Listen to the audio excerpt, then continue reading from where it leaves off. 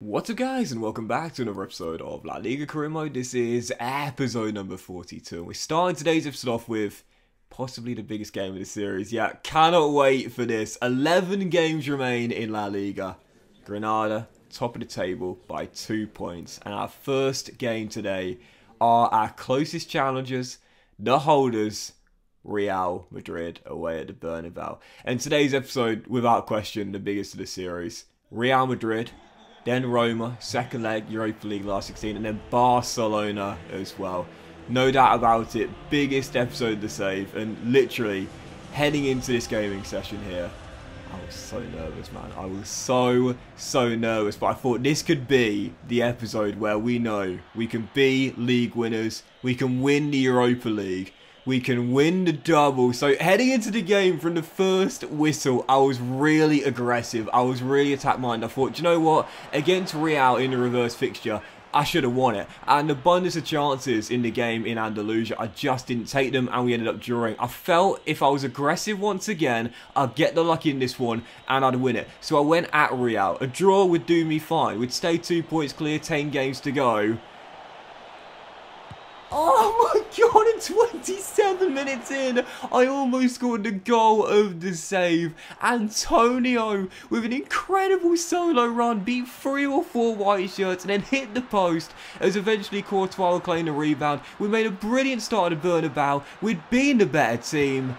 And how often does this happen? 31 minutes in, after we made a brilliant start, we'd hit the woodwork, we'd had Real Madrid under the cosh. They get one chance, and they take it. Rodrigo, with his 20th of the season, receives the ball. It's a brilliant first touch and finish, to be fair. No chance for our number one. And the top scorer in La Liga this year puts Real in front against the run of play. And I was thinking, right, the next 15 minutes are crucial. Right before the break, I cannot afford to capitulate. And Real went 2-0 up. Yup. At this point, I was absolutely seething, and especially for this goal here, because you might not have seen it initially, but like, I'm not sure who it was. I think it was Paulo Dybala ran into Maximiano when the shot was taken. If I wanted to play for realism, I could say the goal should have been disallowed for interference with play. For offside, clearly that doesn't exist in FIFA though, and obviously Maximiano wouldn't be, he would be obstructed by the view in real life, but not so much in the game obviously. But even so, Real scored 2 goals in the final 3 minutes of the first half, including right before the break. The referee played on, I thought it was going to blow for half time, a minimum of 1 added minutes, and they scored into the third one, yeah.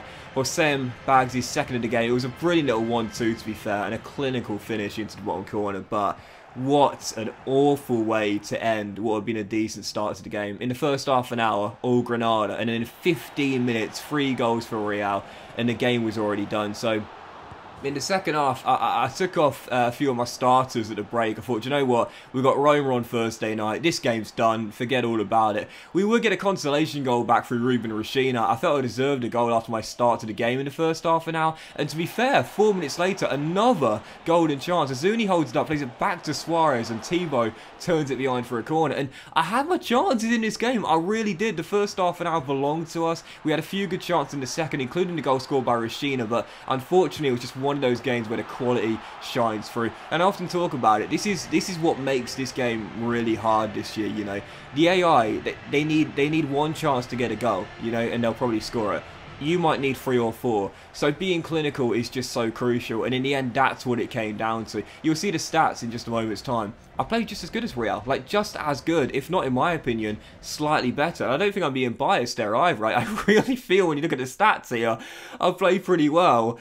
The XG was slightly higher, we had an abundance of more shots and chances, but when you look at it, Real scored with every single one they had. We took one of our 5 or 6 good ones, and that, in the end, is what proved to make the difference. So, unfortunately, a loss to Real Madrid sees us drop down to 2nd in the table. The Galacticos once again leapfrog us and go into pole position by a point. 10 games to go, and there's still only 8 points separating the top 5, so it's still a very, very tight title race between several teams, but the significance of the loss is, of course, what it means to the head-to-head standings. As we know in La Liga, it goes head-to-head and then goal difference if you're tied on points. And so because of that, it means that Real now know if we finish level with them on points, they'll win the title, because they drew with us in Andalusia but beat us in Madrid. So Yeah, huge defeat there. Couldn't really afford it. A draw would have done me fine. Instead, we get thrashed 4-1 and let's say brought back down to earth. Our winning run over in La Liga, and it came against the worst opponent it could have been.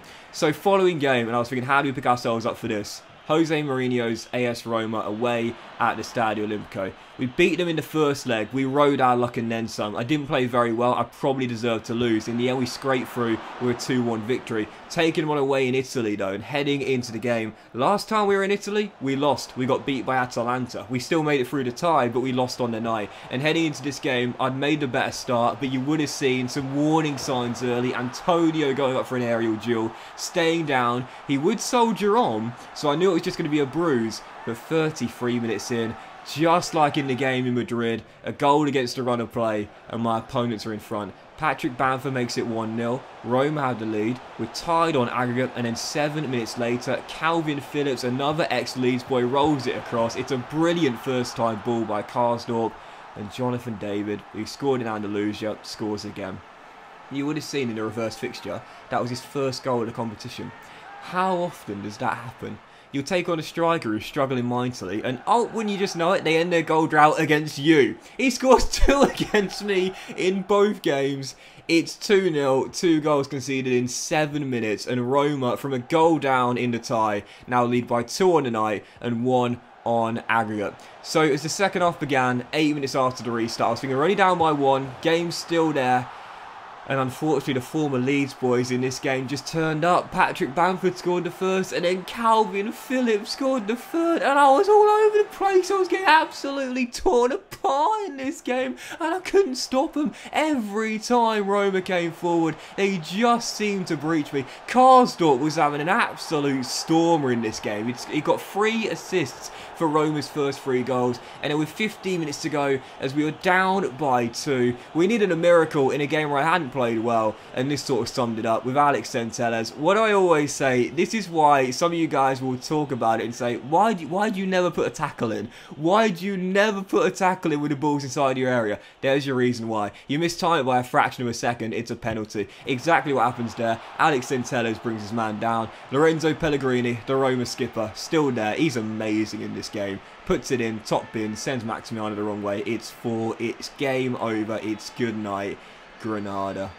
Absolutely torn apart in Rome, and it was a Jose Mourinho masterclass. Stoppage time, losing by 4 on the night and 3 over 2 legs. We would grab a consolation goal. Sugawara to Antonio, who soldiered on for the whole of the game despite carrying a knock. I knew it was just going to be a bruise.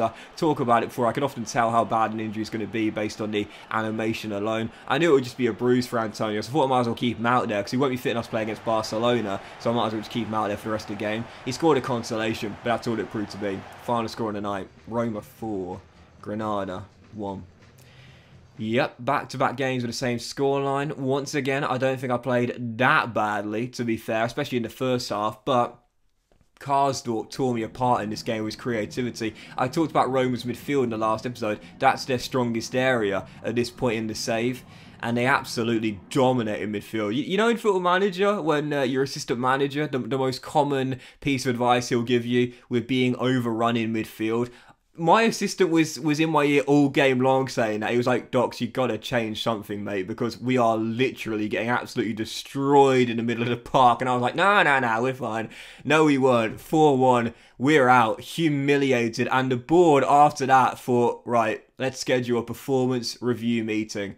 And my position as manager is now currently under close observation, which I think is pretty harsh. You know, my manager ratings dropped to 50 now, and okay, we were asked to reach the final of the Europa League, and we're out in the last 16. But that was always going to be a tough ask. In our first ever year in Europe, I was targeting quarters or semis, and okay, we still fell short of that, but even so, that was a tough ask. In the league, we're in a title race. Yes, we dropped to second, but we're only a point behind Real Madrid, and we hit our cup objective by reaching the last 16. So I think that's a really, really harsh thing for the board to say. They're now considering our position as manager, and I'm starting to fear the sack. 2 humiliating results. See us lose our lead at the top of the table, and now get dumped out of the Europa League in humiliating fashion. And I was thinking, right, position under threat, manager rating dropping significantly, and now we head to Catalonia to take on Xavi's Barca, who are also in this title race. Okay. Let's just say things don't get any easier. So because of that, I headed into this game and I thought, all right, okay, I've got to at least get a point, because if I lose 3 on the bounce, and we talk about it a lot, because form is so important in FIFA nowadays, if you do lose 2 or possibly 3 on the bounce, your players just feel like they're stuck in mud, and it's not a psychological thing. In fact, it's actually proved by the fact you'll see their temporary attribute increases become decreases because their form is bad. So heading into the game, I thought the worst we can do is get a point. That's the absolute worst I'll accept, but a win would be huge. And after Frankie de Jong opened the scoring, obviously a big transfer target for Manchester United, he made it 1-0 with his 4th of the year. I was starting to panic big time. With no Antonio out there, how are we going to respond to going a goal down early? Well, perfect response. Right from kickoff. You know, I love those kickoff goals. Suarez makes it 1-1, and we're back on level terms. He almost puts in front for the first time in the game. Would have done so had it not been for Ter Stegen making a brilliant spread stop on the 1-on-1. Spread stop? Can we coin that phrase? Spread stop? I like that. But even so, it's 1-1, and then 3 minutes before the break, I thought, I'm sick of this. I'm absolutely sick of this. Once again, I'm playing really well, and I'm behind. Frankie de Jong bags his brace, and it's 2-1, and I couldn't believe this. It was a game, the 3rd straight, where I'd played really well, but I just wasn't getting the rub of the green. 50 minutes in, Suarez hits the bar, but when you need a bit of luck, sometimes you will get it. Off the crossbar from the chip, Barca trying to play out from the back, gift us the opportunity, Mia rolls it across, and there is our number 9 to make it 2-2. And the battle between Frankie and Luis Javier, they've both bagged braces, and there was a whole half to play. 2-2, 55 minutes in, Rashina, great ball through to Darwin, he's got Frankie to beat, he beats the Dutch midfielder in a foot race, rolls it across, but misses everyone, brilliant chance Spurred, he somehow misses every white shirt in the box, but the chance remains alive, Neva rolls it across, and Mia turns it in, and I was going absolutely ballistic, 12 minutes after the restart, and I was thinking, right, I am not losing this time, because once again I played really, really well, and I was getting sick of this, absolutely sick of this. I was gripping the controller, the vein in my forehead was bulging so much it looks like it was going to burst. We were leading by a goal, I was concentrating with all my might, and 68 minutes in, man oh man, Luis Maximiano might have shipped 8 goals in the past 2 games, but what a save to keep us still leading by 1, and with 10 minutes on the clock, game over, good night, screw you, ultimate. Yes, get in, Luis Javier Suarez heads in the corner, it loops over Ter Stegen, and Granada come from behind to lead. Twice we battle back from a goal deficit to tie it, and I love this goal as well, because who did Suarez beat in the air? Frankie de Jong. Yeah, a battle between the 2 of them. They both scored 2 goals each, but our number 9 beats the Dutch midfielder for goals scored and for that goal itself. Barca 2, Granada 5, because Rodriguez comes off the bench for Suarez after he got his hat-trick. I thought I'd rest him. The game seemed done as we had a 2-goal cushion, and Rodriguez bags our 5th, turns in a cutback, it's game over, it's good night. We've got back to winning ways when it mattered most. Yet the board threatening me with potentially being sacked.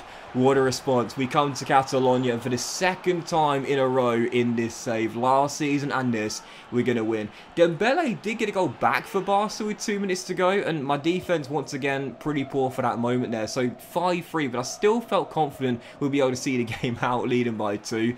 And then in stoppage time, goodness gracious me, I mean, this was just a game where the defence from both teams absolutely shambolic. Yeah, Rodriguez bags our 6th. 2 goals in 10 minutes for our number 99, and that would do it.